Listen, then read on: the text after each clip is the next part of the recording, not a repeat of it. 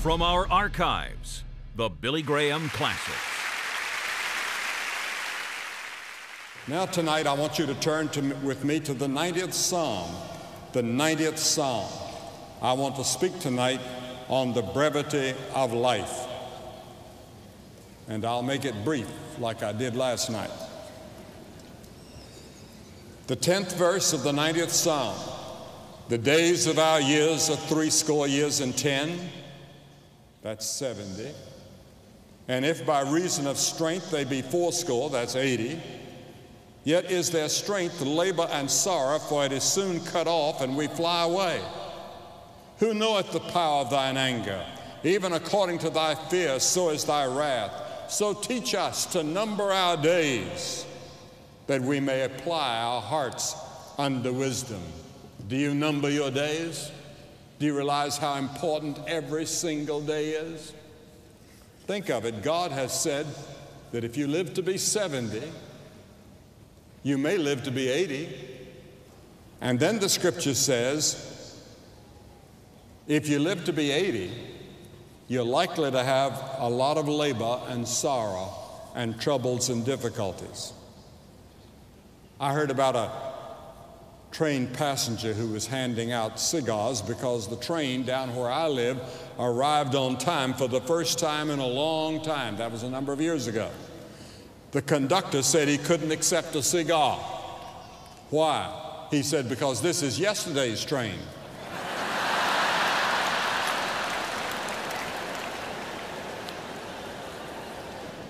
There's the collapse of time all around us. Do you know in the days of Jesus, as fast as a person could go was as fast as a horse could run. And that happened all the way until 1830, when we developed an engine faster than a horse. Think of that. Those hundreds and thousands of years, all as fast as you could go, was on horseback. Then in 1910, we developed a military aircraft that went 42 miles an hour. And then I remember very well, just like it was yesterday, when Lindbergh took off for Paris. And in 33 hours, he was in Paris, and we thought that was really something. Today, we get on a Concorde, or some people do, and they're there in 3.5 hours. And in 1960, we started going through the air at 18,000 miles an hour when we got up in the stratosphere.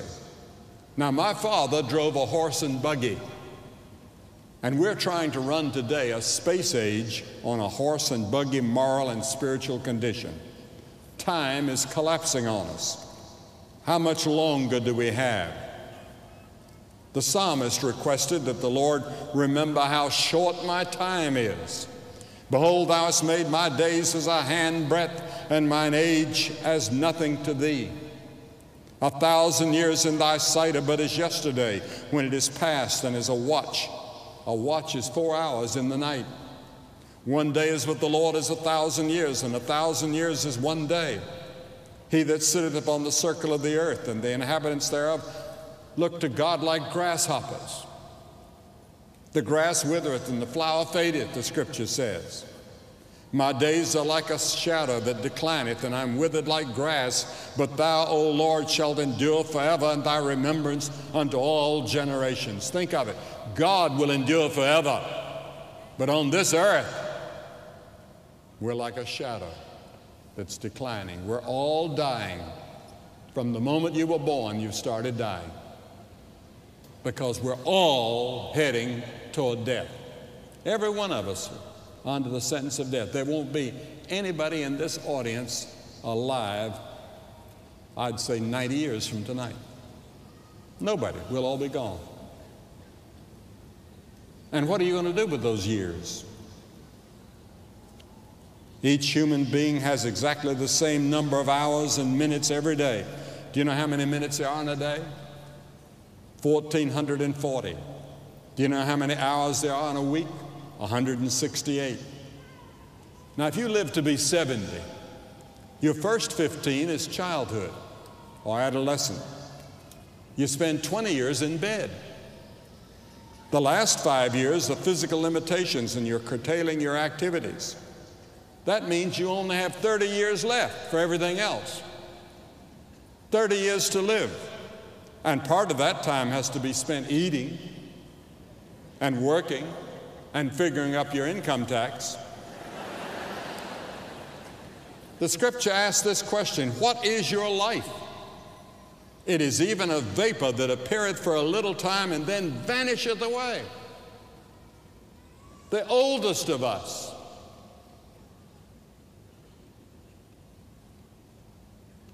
won't live long. Our time is already in God's hands. God has a day already set for your being taken from this world. It may be in an accident.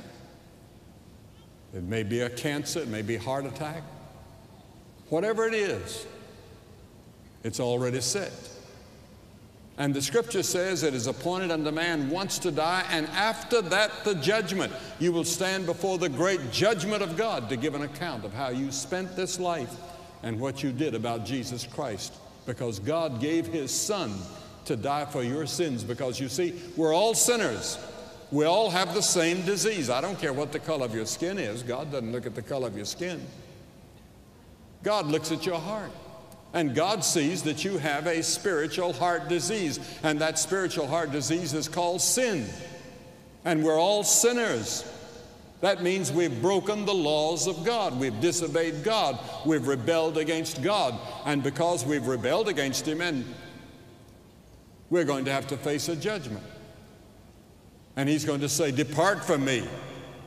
I never knew you."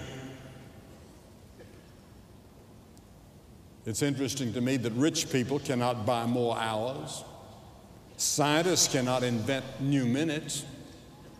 You cannot even save time to spend it on another day. You've got a little time today. You say, "Well, I'd like to save it up for tomorrow." You can't do that. There's an urgency to time. The Bible says, "Redeem the time, because the days are evil." The days are very evil. We look at our newspapers and we cannot believe all the murders and the rapes and the racial problems, all these things all over the world. Yes, the days are evil, and we've got a big task ahead of us if this earth is to be spared much longer. The scripture says that we're to redeem the time. It's a phrase out of the business world. It means to buy the time.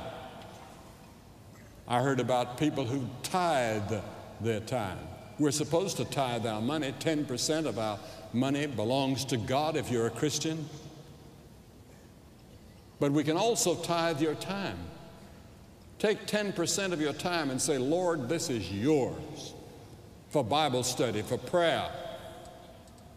You say, "We spend too much time on freeways going back and forth and interstates and stuck in traffic."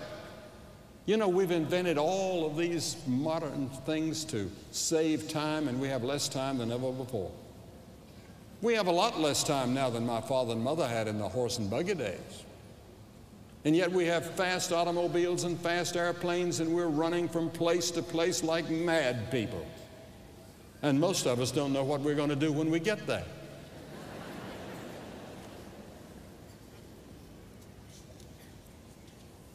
You have so much time, but for what?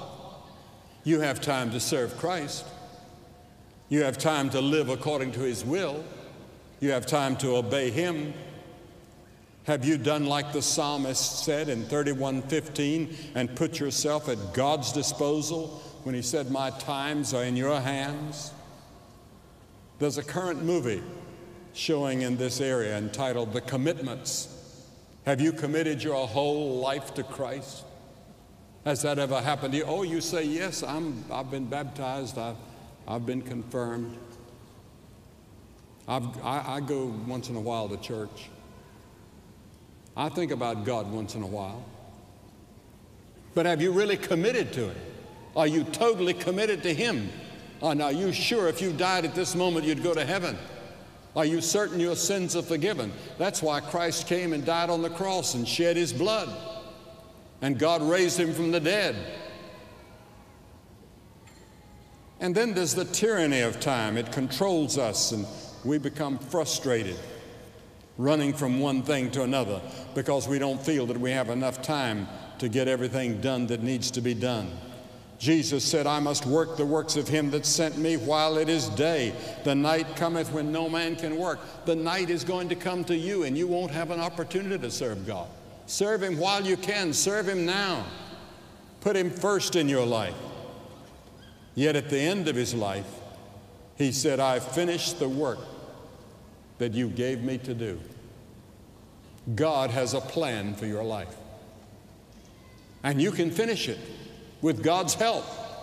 And he'll give you a joy and a peace that you never dreamed existed if you put your confidence in him. Oh yes, when Jesus left the earth, there were people that needed to be healed and lives that needed to be touched. But Jesus said he had finished the work that had been assigned to him by the Father. God has assigned a work that only you can fill. You are unique. Nobody can take your place. And God needs you in his kingdom. Time can be our tool, but we can also be its slave. Even so, time is amazingly fair and forgiving. No matter how much time you've wasted in the past, you can still have tomorrow. Adlai Stevenson once said, it's not the days of your life, but the life in your days that count. You have to buy it. What is the price you have to pay? The price is that you have no time for certain things. We shouldn't drift along haphazardly, doing all the pleasures and all the drinking and all the other things that are wrong. God wants us to love others. The main thing that he wants us to do is to love your neighbor and love people of another race. The one thing that distinguishes a believer from others is love that dominates your life. Your life should be carefully planned. Then there's the termination of time. Brethren, the Apostle Paul said in 1 Corinthians, time is short.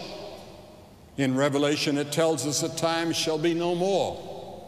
Jesus and his disciples spent the 94 verses of Matthew 24 to the end of the chapter 25 talking about the end of the age.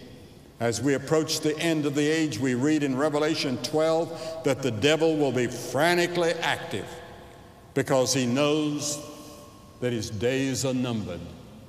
Yes, there is a devil. There is a Satan. He's a real person, and they're real demons. And they're going to battle for your soul tonight because Satan does not want to give you up. He'll battle to keep you in his kingdom because there are two kingdoms. There's the devil's kingdom and there's God's kingdom. And you have the right to make a choice which one you want to be in. Of course, we don't know when the time of Jesus' coming is going to be. In Mark 13, we are told, heaven and earth shall pass away, but of that day and hour knoweth no man, so take heed, watch and pray, for you know not what your time is. We don't know when God is going to come for us. In Romans 13, the apostle says, knowing the time, that now it is high time to awake out of sleep, for now is our salvation nearer than when we believed. The night is far spent, the day is at hand. Let us therefore cast off the works of darkness, and let us put on the armor of light. The Bible several times uses the phrase, the time is at hand. Jesus told us to discern the signs of the times. One of the signs is that iniquity shall abound.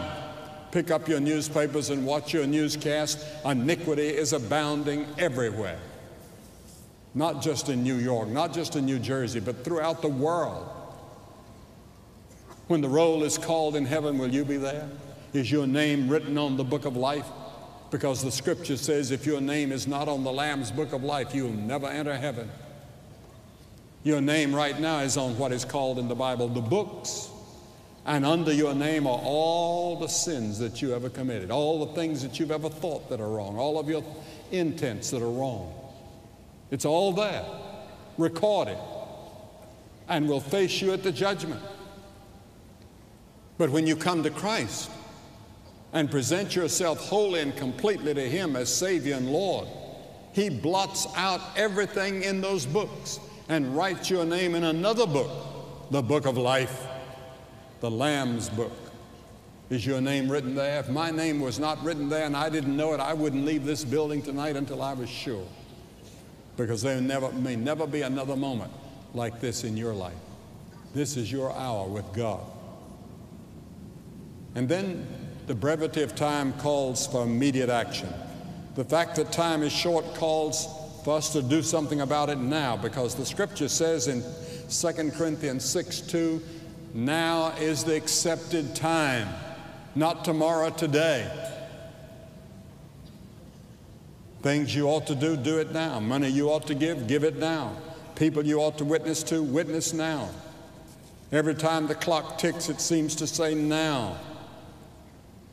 Today, if you will hear His voice, harden not your hearts. You can harden your heart. You hear a message like this and it can be very dangerous because you'll harden your heart. And the next time you hear the gospel, your heart will be harder and harder and harder. Come to Christ now. If there's even a whisper in your heart that you need to come, you come. Then there's the warning of time. It will someday be too late for your soul. Time is too short for indecision and vacillation. Don't halt between two opinions. Fools say there's plenty of time. The devil says there's plenty of time. Every morning you have 86,400 seconds to spend and to invest. Each day the bank name time opens a new account with you. There may be no tomorrow. Come now. The Scripture says, seeing then that all these things shall come to pass, what manner of persons ought you to be? I read an article some years ago talking about some people that were having a great time on New Year's Eve, and it's this man that was writing the article said they drink like there's no tomorrow. You've probably all heard the song, Another Time and Another Place, and that's what the devil will whisper in your ear tonight. When I tell you you need to come and make your commitment to Christ with these hundreds and thousands that have already come in this crusade, the devil will say, wait, another time, another place. This is not the time. This is the time. The very fact you are here indicates it's the time. By some strange coincidence or providence, God has brought you here tonight. And before you came, you thought you were all right with God, but now you're not sure. And you want to make sure. You want to be certain. Yes, the devil always says, yes, do it, but some other time and some other place. God says, here and now. In Luke 19, it tells us of Jesus weeping over the people of Jerusalem. There's a poem that I first heard years ago that goes, there's a time we know not when, a place we know not where, that seals the destiny of man for glory or despair. Someone wrote me a letter here this week. It says, Dear Mr. Graham, in 1957, your crusade came to the old Madison Square Garden in New York City. I was 6 years old. I can still remember the bus ride, the hard wooden bleachers, and my shiny new black patent leather shoes. I remember it all just like it was yesterday. When you made the invitation to give my life to Christ, I was ready, and I jumped up to go. But unfortunately, in those days and in that generation, my mother replied to me and said, hush, sit down. We don't do that. Someone might see you. I stayed in my chair. Here it is 35 years later, and I'm privileged to be a volunteer counselor down on the floor.